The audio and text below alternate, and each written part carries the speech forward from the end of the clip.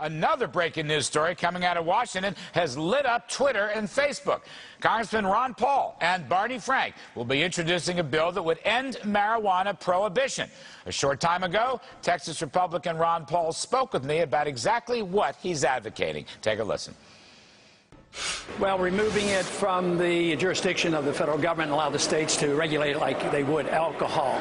And, you know, this seems to be strange for a lot of people, but, you know, I'm only going back to 1937 where that's the way it was handled.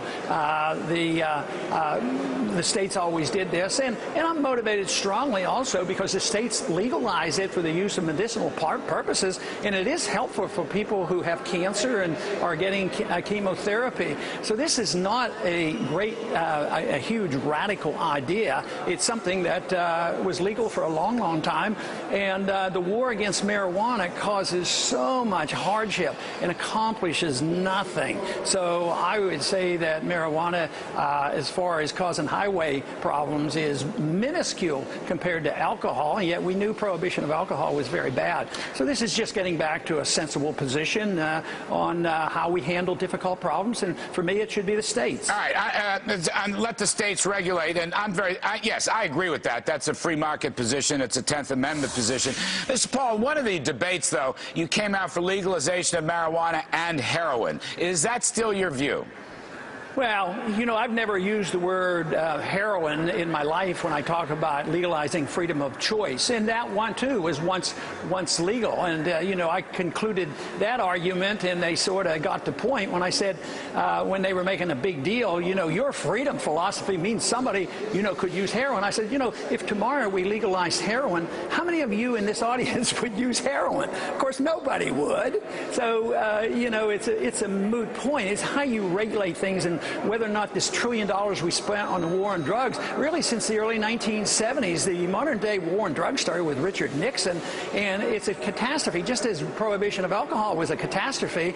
So, yes, there are regulations for children and the way the states want to handle it, but, you know, it's sort of like saying, I believe in the First Amendment. Oh, that means you're pro-pornography or something like that. It's ridiculous. You know, permitting something to happen doesn't mean that you authorize it or endorse it. It is not an endorsement of what people do. But do you worry, sir? I mean, look, I'm a recovering alcoholic and drug abuser. I'm coming up to 16 years with God's grace. Do you worry, sir, that this opens the door to more drug use, sets the wrong example, sends the wrong signal? It's an honest question on my part. Do you ever worry about that? You yourself are a doctor. I think it's much worse, because kids today have an easier time finding marijuana than they can alcohol.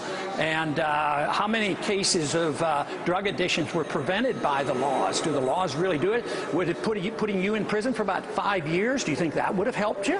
Would that have cured you? No, this is a medical problem. It's not a legal problem. You shouldn't be a criminal because you have a problem with drugs. So I just don't think putting you in prison would have been helpful at all. All right. Well, I did it through a faith-based self-help program, but I appreciate your point of view, Dr. The market, Larry, that's the market way of taking care of a problem. Yes, and I do, and I want to agree with you on why the states should have the jurisdiction on this and so many other things. I think that's exactly the right position. We should be very consistent. I got to go. Congressman Paul, you're terrific for helping us out tonight. I appreciate it very much. Very good. He's a wonderfully interesting man, Congressman Ron Paul. Very